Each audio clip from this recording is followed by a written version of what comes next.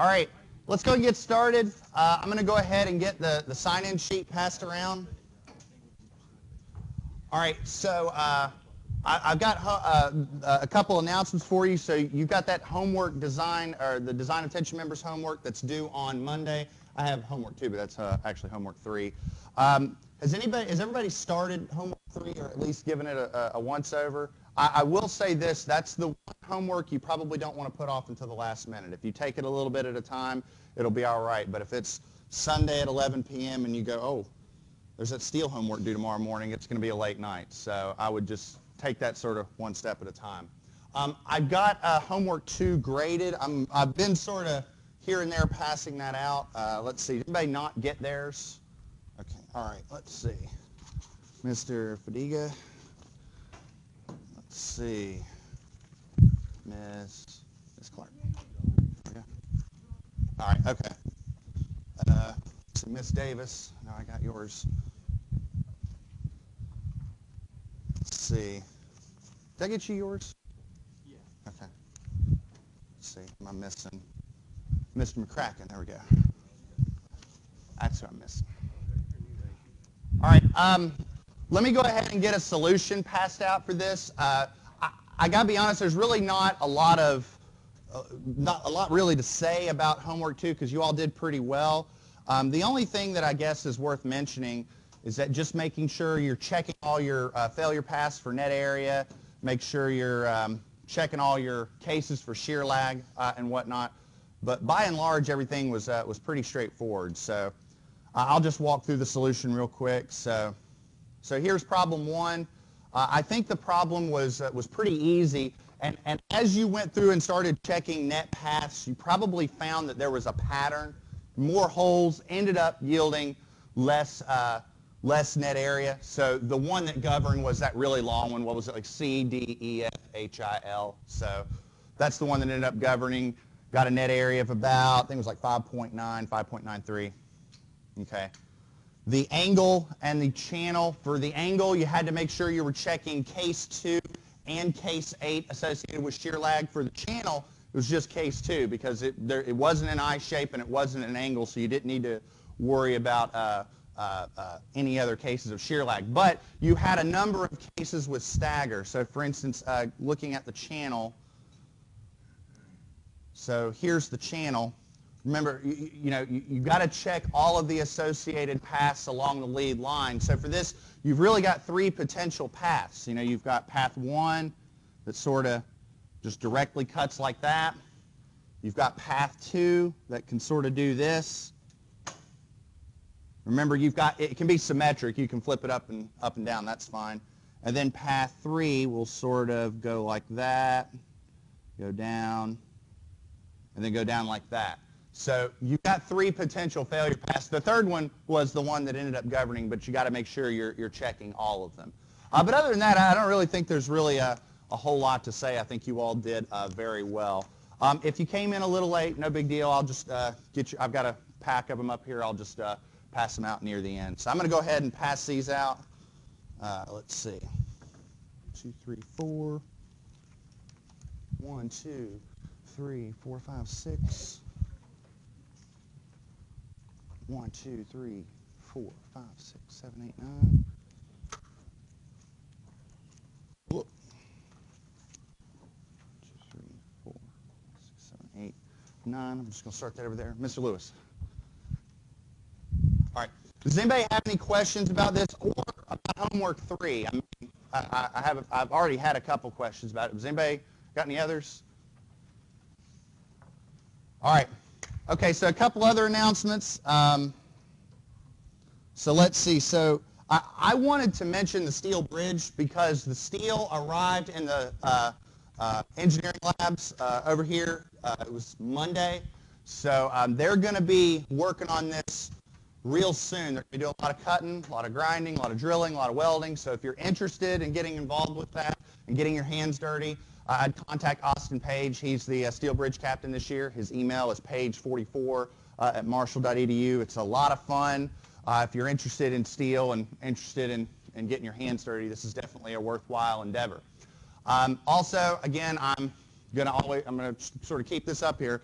Remember, we got our first celebration of learning next Friday, and we're gonna start a little early, again, just to make sure everybody's got time. So Friday the 17th, we'll have our first exam. Everybody good? All right. Okay, so today we're sort of going to get into a brand new topic. I mean, we've spent the last 6 or 7 lectures talking about tension members. So literally taking a piece of steel, yanking on it, and asking ourselves the different ways that it can fail, and ultimately trying to design one, selecting a tension member to resist, certain loads, certain dead loads, live loads, etc. But up until now, we've really sort of put the blinders on in regards to the bolts, to the connection. I mean, we've just, we've been given a design scenario, and here's the connection. Just go to work. Well, now I want to take some time and talk about the connection.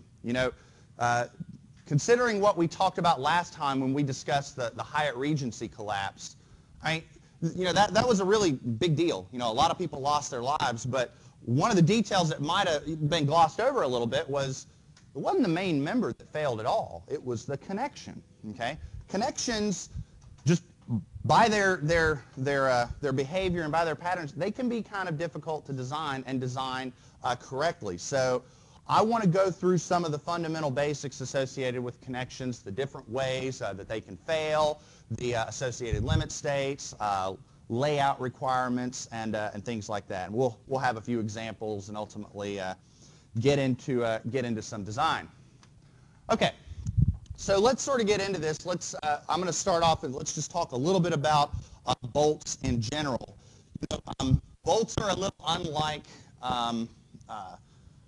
some of the steel grades that we use in terms of availability. I mean, there are some unique little differences here and there between bolt grades, but by and large, there's really only 2 grades or 2 types of bolts that we're going to use for most civil engineering structures. We're either going to use A325 bolts or A490 bolts. And if you just have a structural bolt and you look on the head, you'll be able to tell what it is. So for instance, I've got A490, you can tell what the grade is. The first symbol will tell you the grade. This symbol down here, this LE, that's a reference to the manufacturer. So that particular bolt was manufactured by Lejeune. That's their manufacturer symbol. And we have, Nucor, Yamato, and all sorts of other bolt manufacturers, and that's how they indicate that. Difference between A325 and A490 is A490s are a little more expensive, but they're a little stronger. So it's a trade-off, and it just depends on the prices when you're working on your project. I mean, is it cheaper to use, let's say, 10 A325 bolts or A490s? Well, it just depends on the price. And you know as well as I do that steel prices tend to go up and down, so it's one of those things, just sort of depends on what day of the week it is. Now, I'd be remiss if I didn't at least mention A307 bolts. They're listed in the spec, but they're really not very common. They're mostly used for a temporary erection. If you're lifting a member, maybe just take an A307 and hold it in place so you can let the crane off and then go through and fasten your connection with either A325s or A490s. So they're there, but they're really not used very common. Sound good? All right. Now later on, we're going to talk about the different types of installation methods that you can use for installing bolts, and it leads into 2 different classes of bolted connections that we'll design. We either design bearing type connections or slip critical connections. And the difference is that when we use slip critical connections, we're actually counting on that friction that you develop between the 2 plates. And that's really important in 2 big scenarios.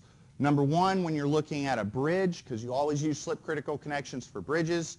And 2, during earthquake design, because you always want slip critical connections for earthquakes.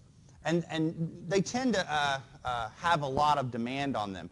Because of the nature of slip critical connections, there's a lot of proprietary items out there. A lot of folks are selling, special wrenches and special type of bolts that are that'll help you install slip critical connections safely. Like, hey, you'll save a lot of time, but by the way, buy our wrench that costs X number of thousands of dollars. So you can install these.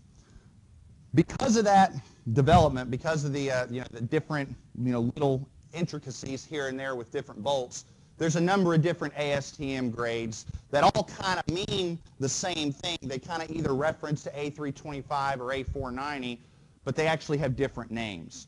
So the way that the steel manual resolved that is they just said, all right, let's just keep it simple. We've either got Group A bolts or we've got Group B bolts, okay?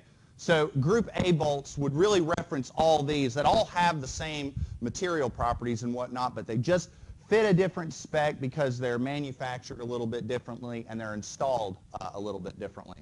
So I guess the reason why I'm mentioning all of this is that when you open up the manual, it's going to list Group A and Group B. But if you're in a fabrication plant and you start asking everybody where's the Group A bolts stored, they're going to look at you a little weird because there's no such thing as Group A bolts. They're either A325 or A49. Does that make sense? Are you okay with that? Okay. Now, I'm not going to make you verbatim draw this out on an exam and list all the different terminology, what's the grip, what's the shank, and all that. But I do want you to have at least just a general idea of what a bolt looks like. The really, I guess, most important parameter I want you to understand is that for a typical structural bolt, the threads, they don't go all the way from end to end, okay? So, we talked about this last time, but more often than not, when I have a structural bolt, I'm taking that bolt and I'm loading it in shear. I'm taking it and I'm shearing it like this. So one of the big questions you've got to ask is, are you shearing through the threads or are you shearing through the shank? And that matters because where do you think that the bolt is strongest, through the shank or through the threads? Through the shank. So where the shear plane is, where you're actually shearing through, that matters, okay?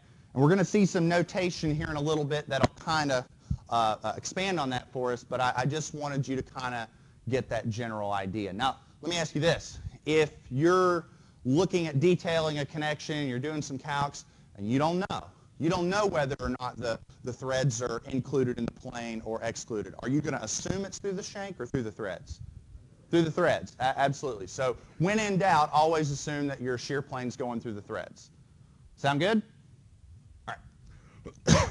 Now, I don't want to belabor this too much, but I at least want to make sure that everybody kind of understands what happens when you take plate A and plate B and connect them together with a given bolt, okay? And by and large, what's going to happen is you're going to develop three different potential forces, okay? Number one is shearing through the bolt. You're taking a bolt, it's connecting two plates and you're loading it. You're going to be shearing that bolt. You're going to develop a shear stress within that bolt. So one of the things that we're going to try and prevent when we start doing a lot of our design is let's make sure we don't shear the bolts in half. Simple, right? That's force number one.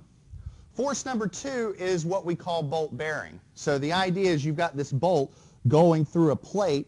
The bolt literally might come into contact with the plate and start loading or bearing onto that plate. So the plate itself might experience failure. It might want to tear out, or you might want to take that bolt hole and stretch it out a little bit. That's going to be a limit that we try and prevent. The third one, and this is the one that goes into slip critical connections, is friction. Let's go back to basic physics, right? You take a normal plane, you smack a force on it, you develop a frictional force between those two planes, right? Remember that? You got your normal force multiplied by your coefficient of static friction. Remember that? Well, think about what happens when you tighten a bolt together. You got plate A, plate B, you stick a bolt through them and you start tightening. What's happening to the two plates? They're coming together, right?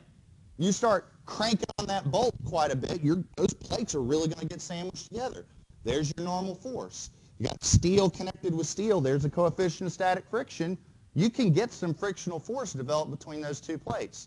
You can actually rely on that for design purposes, which we do in cases like bridges or cases like earthquakes. And we'll talk about the different ways that you install that and the different ways that you can develop that friction later on. So far, so good? Okay. So these are the different forces that you'll get for a given bolted connection. This can result in a number of different failure modes. Now, so I've got here just something simple. I've got a single bolted joint. I've got a plate lapped onto another plate and just a single bolt through it. Now, right now what I've got is I'm discussing the different ways that that particular connection can fail. Now, some of these you've already seen, right? I mean, like the one in the middle, fracture in the net section, we've already done that, right? Just a, samurai sword or a lightsaber through the plate, net area, shear lag factor of 1. Everybody knows that. Also, gross section yielding, right? Just remember hitting FY in the main body of the member. That's a failure mechanism as well. This is the stuff that we did before when associated with tension members. Same story here, right?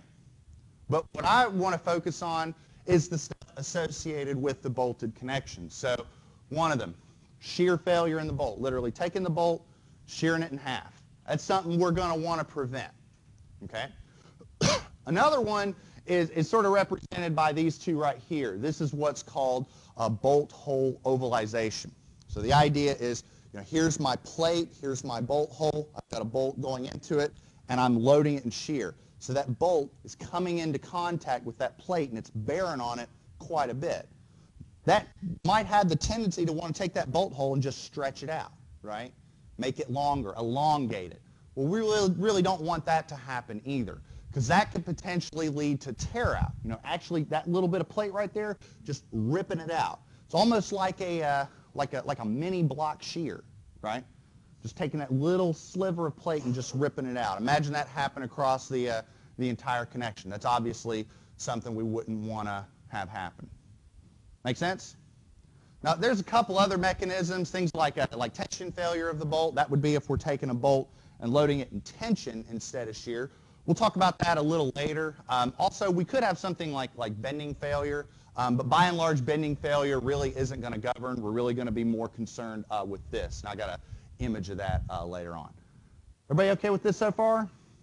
Any questions? All right. All right, so I mentioned this before, but we're really going to focus on two different types of connections. I'm going to spend most of my time today and probably going into next time discussing bearing type connections. So this is when I'm not really counting on that friction that's being developed between the two plates. I've literally just got bolt shear and bolt bearing to worry about. Like I said, slip criticals where we count on the friction.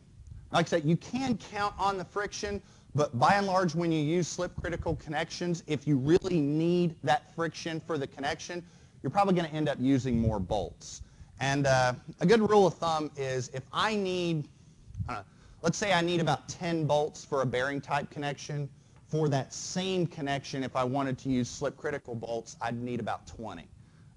But, I mean, when you need it, you need it. I mean, like I said, in things like bridges or things like earthquakes, we really don't want those bolts loosening during a lot of that, cyclic loading, so we need them to stay there. And in those instances, you just kind of have to go with the slip critical connection. But for right now, I'm going to focus on bolt bearing, and then we'll take care of slip critical later. Sound good? Yes, sir.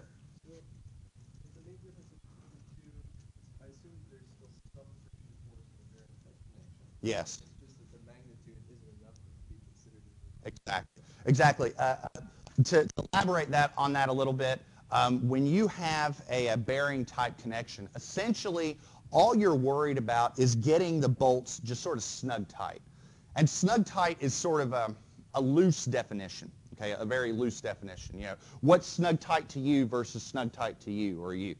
And it's loose because we're not worried about developing a certain amount of friction. But for slip critical connection, we really are trying to achieve a certain amount of friction. So this is when you're using, like a glorified torque wrench to get a specific set torque in that bolt and ultimately develop a predictable amount of friction. But in bearing type connections, we're not going to worry about that. Are you going to get some friction? Probably, but nothing that you can count on. I mean, installing a slip critical bolt properly, getting that specific amount of tension, takes time, and ultimately that's going to cost money. So you've got to be really choosy in terms of when you use it. And that's why I mentioned there are specific applications like earthquakes and bridges. Like if we were out in LA, we'd be using slip critical connections all over the place. Does that sound good? Everybody else all right with that? Good. All right. All right, so let's sort of get into the math a little bit. Let's sort of get into to what's going on. So when we talk about bearing type connections, we're really associated or trying to discuss two different failure phenomenon, either failure of the bolt or failure of the plate. So let's talk about the bolt first. Okay. Now, I'd be remiss if I didn't mention that there's other ways that a bolt can fail. You know, you can have a bending failure of the bolt. You know, you're taking the bolt and you're sort of going like that. It is very possible that that bolt could experience, you know, some type of bending. Okay. Now, that is very realistic in a connection where you have just one bolt. Okay. But we haven't dealt with that before in this class, and you won't deal with that very much in practice either. I mean, look at the connections that we've been dealing with so far. They've had, what, like 12 bolts, 16 bolts, or 9 bolts, or something like that. Because, you know, if you've got a connection, because there's so many other bolts going on, and because there's such a sort of a constrained geometry, if you've got multiple bolts, A, this really isn't likely to happen. That's point one. And B, this is definitely the more drastic failure. I mean, if your bolt bends, yeah, it sucks, but it's still there. You know, if the bolt fractures, that's a problem, right? Again, going back to my analogy, if this bolt is holding up a bridge that your grandma drives across every day to go get groceries, grandma's in the river, okay? And we don't want that to happen, all right? Sound good? So this is going to be right here our ultimate limit that we're going to check. So let's get into some math. All right, now to compute the capacity, it's pretty simple, okay? All you take is the area of the bolt, you know, pi r squared or pi d squared over 4, and multiply that times a limiting stress, all right?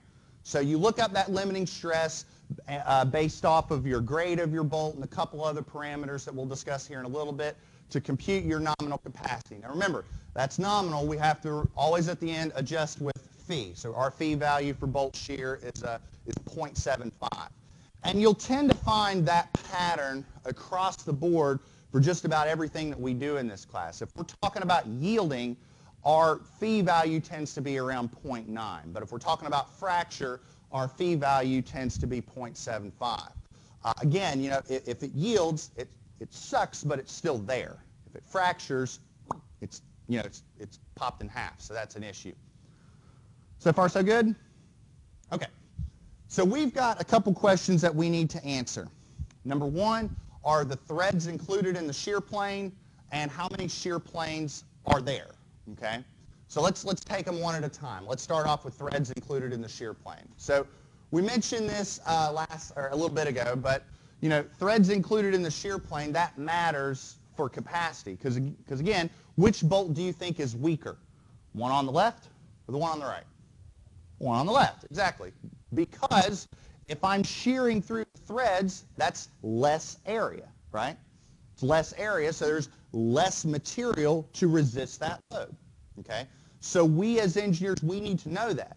Now, it's very easy to spec a bolt that has threads excluded from the plane. You just have to select the bolt accordingly. Yes, sir?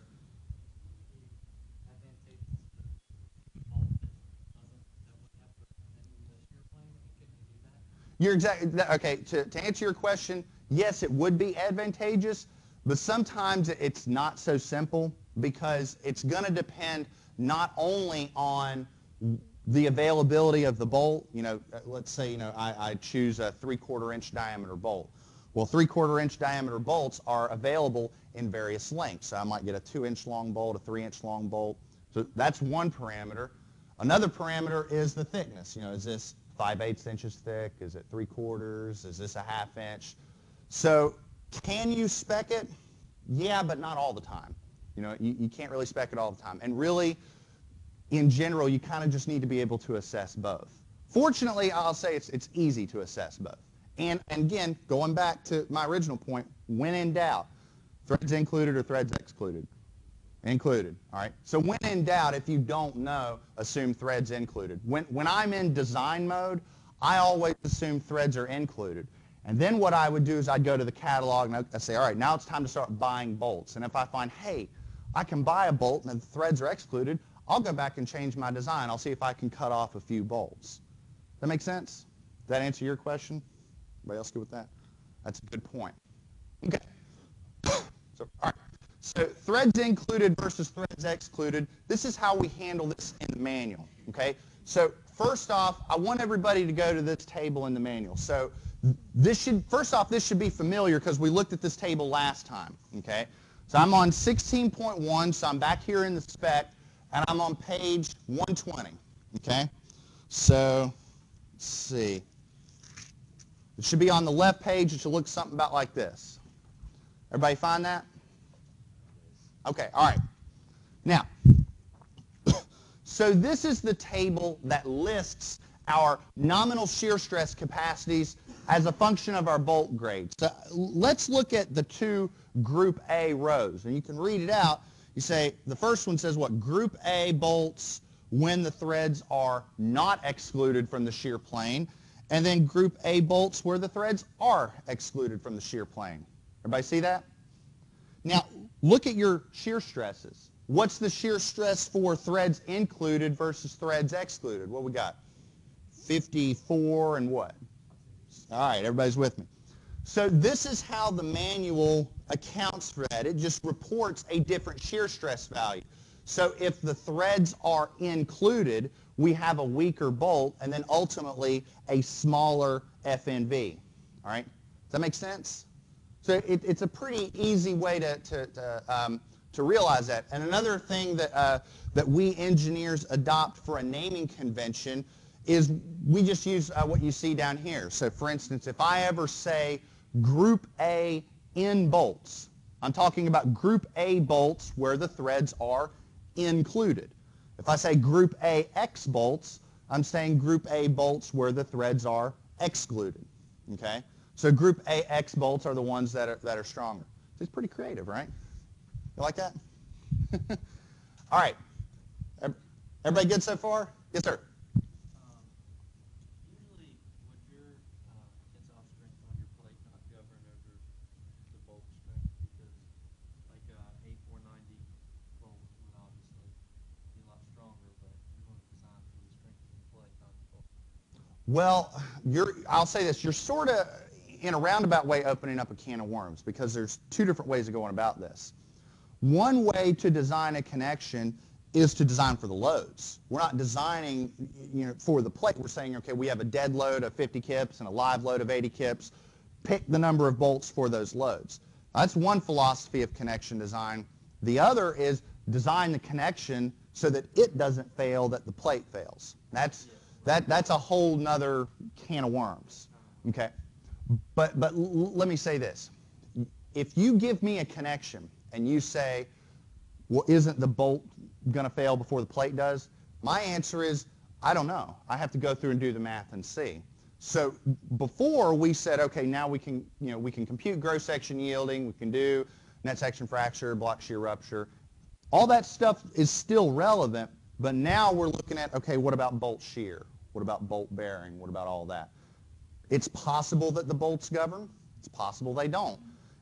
There's no simple yes or no. You just have to go through and check them all. So, is everybody else all right with that? This is important, okay? All that stuff that we did before, it's still relevant. We're just, for now, focusing on the bolt shear and the bolt bearings. That is important. Everybody good? Okay. Now, so whether or not the threads are included or excluded is important. Here's another thing that's also important, and that's whether or not we're dealing with a situation of single shear or a situation of double shear. Okay? Now, if we're dealing with double shear, look what's going on. This would be something like a splice connection. So, for instance, if I've got member A and member B in some structure and I want to splice them together, I might have a plate behind it and a plate in front of it and a bunch of bolts going through each end. So if I look at each one of those bolts, there's not one plane that's being sheared through, there's two. Does everybody see that? Now, what ends up happening is this. This bolt down here is twice as strong as this one right here. Now, I'm not saying that the bolt magically got twice as strong. I'm not saying that. What I'm saying is that I've got to shear through more bolt to fail this one than that one. I've got two areas that I've got to shear through. So again, it's not like the bolt got stronger. It's just there's more material to get through to snap that bolt, not in half, I guess, snap it in 3 pieces. Does that make sense? Everybody okay with that? Okay. Now, you start thinking about this, well, we've got threads included, threads excluded. We got single shear and double shear. I start thinking, well, I like Microsoft Excel. Maybe I can write a little spreadsheet that does all this math for me. Well, the folks who wrote the manual thought the same thing. So I want you all to turn to a section here in the middle. This is one of our first design aids. I want to spend a little bit of time playing around with this. So to find it, okay, remember those black and gold tabs right here? If you look, there's literally a tab that says bolts, okay? So that is part 7 of the manual. In part 7, I want you to turn to page 22, okay? And you should see this on the left, table 7-1, available shear strength of bolts. Everybody find that? Okay. All right. First off, my little star, my little outline, remember this is going to be a guide that we use quite a bit, so you're probably going to want to put a tab there, or I see some folks already breaking out the sticky notes. That's a good one to tab, okay? So that's point 1. All right. Point 2, I mentioned this earlier, but I'm going to elaborate on this. For us, we're going to use the blue numbers, not the green numbers, or the ones that aren't shaded. Because for us, we're not using allowable strength design, we're using LRFD. So anytime that you open one of these guides and there's green numbers and blue numbers, we're going off the blue ones, okay? Sound good? All right. Bless you. Now you start going through this guide, I think you're going to find it's really simple, okay? This is really simple. Let's just sort of play around with it a little bit. I'm going to come up with a quick example. So let's see. Let's say we've got group A, we'll say X bolts. We'll say the diameter of the bolt is, I don't know, 7/8 of an inch. And we'll say it's in double shear. Let's see how strong that particular bolt is. Well, let's see. I'm on ASTM designation. I've got Group A and Group B, so I'm looking at Group A. We've got threads excluded, so I'm on this little row down here, right? And we're in what? Single shear or double shear. We're in double shear. Everybody see that? So Group A excluded double shear, we're looking at what? This row, yeah, exactly. You got to have me. That row right there, we're looking at 7/8 inch diameter bolts, so right there, 61.3. Simple, right? So instead of doing pi d squared over 4, looking up the FNV and multiplying by phi, it's right there. So that is a very nifty guide that you're going to want to tab if you haven't already done so. Like I said, I saw a couple people breaking out the tabs already, so you're prepared. I like that. All right. Everybody okay with this? Yes, sir.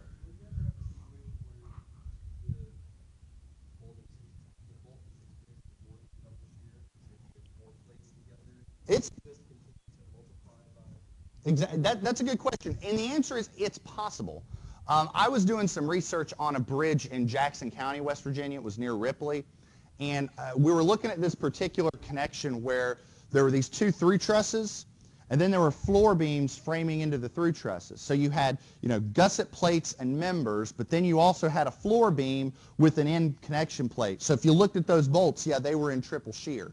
Okay. Now to go to your multiply by 2, I mean, look at each row. Like, look here, we got 17.9 and 35.8. The difference is they just multiplied by 2. So if you had triple shear, just take that and multiply it by 3. It's possible. I'll go ahead and it's not very common, but it happens. So that's a good question. That's good. All right. So each one of these values that you're looking up are kips. Okay. So we got 61.3. That would be 61.3 kips per bolt. Okay. So what I would then do is I'd say, well, how many bolts are in the connection? If there's 6 bolts, take that number, multiply it by 6, and there's the bolt shear capacity for that connection. Now, all that will tell you is how much load it will take to fail the bolts. Okay. The next thing we got to answer is how much load it will take to fail the plate, okay? Because those bolts are coming into contact with that plate, and that still matters too, all right? Make sense? Okay, all right. Very good? All right, now let's talk a little bit about the plate, okay? So I've got here a connection that was loaded in shear, and they took the bolts out, and they sort of took a picture of it to give you kind of an idea of what's going on. And ultimately what can happen is one of two particular phenomena. So the one on the bottom is the one I was mentioning earlier when the bolt hole kind of wants to stretch out a little bit, wants to ovalize, if you will. So, they took this plate, they loaded it in shear, so, here were the bolts, and they took the plate and they yanked it up, so the bolt suddenly came into contact with the plate, right? Now, like I said, one of two things can happen. See right here, it's sort of, the bolt kind of mashed into the plate, and the plate almost turned into like a little bit of Play-Doh right there, and it sort of, experienced that permanent yielding. This phenomenon right here, we call that ovalization. It just sort of mashes in and stretches out the hole a little bit. Now that's one particular way that the plate can fail. Another is tear out. It's a little hard to see, but maybe I'm going to color it in a little bit. But on this one up top, you can kind of see it like right there and about like right there. Does everybody see that? What's happening is the plate is actually starting to fracture along those paths. Now, let me ask you a question. What type of force do you think those paths are seeing? The tension, shear. There you go. Now, here's another question. Remember when we talked about block shear rupture and we got into von Mises? Remember I said there's this number that's going to pop up? This particular number. Anybody remember what that number is? When we did the block shear path, all the numbers that were associated with shear had a particular multiplier. It was point something. Not 0.75, a little lower. 0.6. There, 0.6. Let me go back to, you're like, up and down. No, hold on. I want to go back to that real quick. So, remember this? Remember this right here? The 0.6 associated with that? Worked out pretty well. Y'all remember that? Remember, anything that's associated with shear in the manual is going to have that 0.6 built in there somewhere. The bolts have the 0.6 built in as well, but there's a lot of background additional manufacturing parameters that go into the background. That's why they just say 54 for threads included and 68 for threads excluded. But it's in there. It's in the background. All right.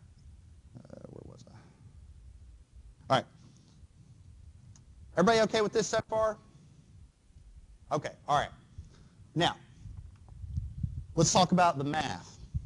So, to determine the capacity of a bolt-in bearing, we have the following expression. Now, it's a little weird the way it's written because you've got Rn equals a pile of junk such that it's less than or equal to another pile of junk. Remember that? Anytime that the manual expresses that, it's just the manual's way of saying it's the minimum of those two values. So I'll take this equation and reformat it a little bit to result in a little less number crunching on the calculator because I'm lazy, and if I can calculate the capacity and less button crunches on the calculator, I'm going to do it. Okay, so we've got Rn equals these two quantities. Some of these should be pretty familiar. Some of them are going to be new. So, for instance, T, that's the plate thickness. That's easy, just whatever the thickness is. If it's a flange thickness or a weld thickness or a web thickness, you got to look that up in the front matter of the manual. All right. D sub B, that's your bolt diameter. So that's just the bolt diameter for your given connection. And F sub U, that's the tensile stress. So that's easy.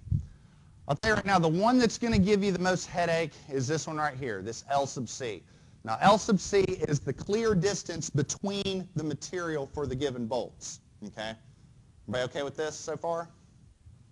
Let's talk about a little bit about this equation, see if we can simplify it out a little bit. Okay, so remember, anytime you have a pile of junk that's less than or equal to another pile of junk, that's just the minimum of those two quantities. So another way of writing that is it's either the minimum of 1.2 LCTFU or this one, 2.4 DTFU. Now, in terms of behavior, it's pretty simple. This top expression right here, this is the one that's working to compute the bolt tear-out capacity. The one on the bottom, or the one over here, or the one on the bottom, that's the one that's trying to predict how much the bolt hole is going to stretch, or how much we're going to, plastification we're going to get right around that bolt. Remember how it sort of mashed up and turned into Play-Doh? That's what's going on right here. This one up top, that's for tear out. So far, so good? All right. Okay. Now, let's talk about this LC a little bit. So I've got here just a single plate. I've got 2 bolts in it, and I'm going to introduce some terminology for you. Now, one of these, I say introduce, but you've seen this before. That's S, okay? So S is the longitudinal spacing along the connection. Remember, if we were talking about transverse spacing, we'd call that G, right? Remember, because that's how we got our stagger factors earlier. All right, so this is our center-to-center bolt spacing, and this right here is the edge distance, how far the center of that bolt is from the edge. So think, those are the dimensions that I would need if I was going to start drilling that plate, right? I'd measure that out, and then that's where I would drill. Sound good? Okay. Now that's just the general spacing of the connection. LC is the clear distance from edge of plate to edge of plate. Okay? So by its very nature, we're going to have 2 LC values that we need to compute. Okay? We're going to have an LC for all the bolts that are on the edge, and then an LC for all of the interior bolts. Okay? So let's just take them one at a time. So if I was talking about an edge bolt, and I'll sort of clarify that here in a little bit. So if I'm talking about an edge bolt, here's L sub E. If I want this dimension right there, what do? I take L sub E, and I take off what? Half a hole diameter, right? Or a radius, if you will. So L sub C on the edge bolts is the edge distance minus half a hole diameter. So far, so good? All right, now that's for the edge bolts. For the interior bolts, so here's bolt spacing, and then what I'm going to do, I'm going to take out half a diameter, another half a diameter, so I take off one whole one, right? So here's LCI, the clear distance for an interior bolt, spacing minus hole diameter. Sound good? Now, while I'm at it, let me just go ahead and draw another connection to just sort of clarify some things, because I want you all to help me out with identifying this. All right, so let's say I've got a connection and I'm yanking on this. Okay? So let's draw out some bolts. Let's see, we got 1, 2, 3, 4, 5, 6, 7, 8, 9, 10, 11, 12. Okay. All right, so let's say I've got this. So our edge bolts are the ones that are essentially going to be located towards the back end of the plate. In other words, I'm talking about the ones that are all the way back here. The interior bolts I'm talking about are these, and these. Now I'm calling them interior bolts because look at it like this. Would you agree that this distance, this line right here, that's the clear distance I'm after, right? That's the LCI. Well, that's going to be the same distance for this bolt as it is for this one, right? And for this one. And for this one, right? Assuming everything's evenly spaced, right? So real quick, let's just make sure we're clear on this. How many interior bolts does this connection have? 9. And how many edge bolts? 3. Okay? So everybody okay with that? All right, we're going to do an example here in a little bit, and that'll actually matter when we look at bolt bearing. Yes, sir. What about when you have a staggered connection? That's a good question. The answer is you just have to be a little clearer on your bookkeeping. So I'll do a simple one just to kind of explain. If I had a staggered connection and it was somewhat complicated, I'd probably just make sure I was taking each bolt one at a time and getting the right LC for each one. So, for instance, if I've got this, and I've got, let's say, 1, 2, 3, 4, 5, right? So let's say, so for these 2 on the bottom, my LC would sort of be that distance right there, and the same one for this one, so I'd sort of maybe treat those 2 bolts as the same. And then the center one, my LC is going to be whatever that distance is right there, and then these 2 up here, I'm going to have another one, and maybe something like that, and something like that. It doesn't become technically more challenging. It just becomes a bookkeeping issue. All right? Don't worry, I'm not going to do that on a celebration, because if you can do a grid-like pattern, you can do this. It's literally just a bookkeeping issue. All right. Everybody else okay with this? We good? Awesome. All right. All right, so I want to make some observations about this bolt bearing. Remember this whole 0.6 thing I was telling you about? This bolt tear out calculation that we're doing, remember where we had the connection and we had, sort of that shear failure right here and that shear failure right there? That is essentially a mini block shear check. I mean, think if I was trying to calculate the block shear capacity of that. Now, how would I do that? Well, I'd have the length in shear, right, LC, times the thickness, right, times some limiting stress, times it's in shear, so 0.6, right?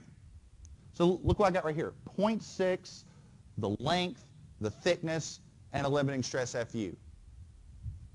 But there's two of them, right? There's a shear path over here and a shear path over there. So this 1.2, I know it's really just 2 times 0.6, and the 0.6 comes from the shear failure, right? All right, everybody okay with this? So I really wanted you to see where this came from. This equation, this top one, it's not magic, okay? It's really just a block shear check on each individual bolt. Everybody okay? Now, I will be honest with you. The second one, this is a little bit of magic. This 2.4 DTFU, the mechanics associated with that ovalization, it's not easy, okay? It's really not easy, because you've got to understand plastic, stress distributions around a circular region. That math gets tough, okay? So this is what we do. We go down to the lab, and we like breaking things, right? Any day with controlled demolition is a good day. So we go, and we go to somewhere like Huntington Steel, and we order a couple hundred different connections. We start varying, bolt diameter and thickness and steel grade, and we start failing all of them. And then we record the stress, and we say, all right, can we match an equation that's simple and that works? And that's what you get down below. So that's an empirical relationship, okay? Again, it results from doing a lot of breaking things in the lab, but that's essentially the long and short of it. All right. Everybody good? Okay. All right. Now here's where you're not going to like me very much. You're not going to be happy with me on this one. So before we're going to, tomorrow, or not tomorrow, on Friday, we'll talk about bolt layout connections, but I got one final, I guess, parameter to run by you that you're not going to like. So when we calculated net area before, when we were looking at tension members, okay, we said, all right, when we calculate a hole diameter, we take a bolt diameter and we add 1/8 of an inch, right? Now, why did we add 1/8 of an inch? Well, we didn't really add 1/8 of an inch. We added a 1/16 twice. We did it for two different reasons. Now, we added 1/16 because we actually physically drilled the hole larger, right? You got a 1/2 inch diameter bolt and you want to install that in a structure, you have to drill the hole a little bit larger. And for standard holes, that's a 1/16 of an inch. But then we also added another 1/16 of an inch. And we said the reason for that was damaged material. But the expanded reason, expanding that out, is we were trying to ask the question, well, can we really count on that little bit of material right there around the bolt with all the burrs and the damage from the drilling process and whatnot? Can we really count on that to transmit load to the whole tension member? And we said, not really, okay? So we added 1/8 of an inch when we were doing net area for tension members. We're not talking about tension members right now, though. We're talking about actually assessing the capacity of the plate right there around that bolt hole, okay? So because of that, we are using the physical dimensions of the hole. We're not adding 1/8 of an inch for this. We're adding a 1/16, okay? I guarantee you, this is one of those details that is very easy to forget, okay? I know everybody's like, come on, really? Yes? Why do we count on it in this instance? Just because it's not tension? No. What we're trying, no. It's physically there in the tension member too. But what I'm at, no, going back to what I said earlier, what I'm after is before I was asking, can I count on that material to effectively transfer load to the whole member? When I'm calculating bearing capacity, I'm not calculating the capacity of the whole member. I'm looking at each individual little plate one at a time, okay? So I'm actually assessing the physical dimensions of the whole, going out to the fabricator and actually measuring it, okay? In that instance, it's not an 1/8 of an inch, it's a 1/16, okay? Does that sort of help clarify that a little bit? I know it's one of those details, you're like, come on, really? This is more stuff I got to remember? Yes. It is what it is. All right. One other thing I did want to do for you is this right here. Remember what I did for block shear? I factored some stuff out. So you notice both of these have a thickness. Both of these have an ultimate tensile stress. And I've got sort of a common 1.2, so if I factor that out, I can calculate the bearing capacity of each individual bolt as 1.2 times the thickness times FU times the minimum of either the clear distance or 2 bolt diameters. And it makes the math a lot easier down the line because, I mean, it'll go a lot quicker. If you had to calculate each one of those one at a time, it just becomes really laborious, and there's not really a lot of benefit to the calculations either. It's a lot easier. All right. Everybody good so far? All right. I think I'm going to call it for today. What we're going to do next time is this. We talked about bolt capacity and bearing capacity, but we actually didn't talk about some really simple stuff, things like laying out the connection. I mean, if I do a bolted connection design and I say, okay, we need 8 bolts for that connection, that's not enough. That's not enough to actually go out and fabricate it. I need to know how to space out those bolts. I need to know how far they can be from the plate edge. So we need to talk next time about bolted connection layout. Spacing requirements, edge distance requirements, because there's issues with that. I mean, if bolts get too close together, you can't tighten them. They start smacking into each other, so you have to have a certain minimum spacing. If they get too far apart, there's a potential you get water seeping in between the connection, and water and steel, it doesn't go together very well, right? All right. So next time we're going to go into that, and then we'll get into some sort of full-blown design examples. I'll sort of skip ahead a little bit. I want to take a standard, like a typical bolted connection, and let's go through the math. How much will it take to actually fail that connection? And then if we understand that, we can go into, okay, let's start sizing them. How many bolts do we need? How do we need to space them out and to safely resist loads? All right. That's all I got. Sign-in sheets working its way around. If it hadn't already signed in, go ahead and do so. I also have a few more homework assignments for a couple of you all that straggled in a little bit. So that's all I got. For those of you in concrete, I'll see you in a few minutes. Everybody else, I'll see you on Friday.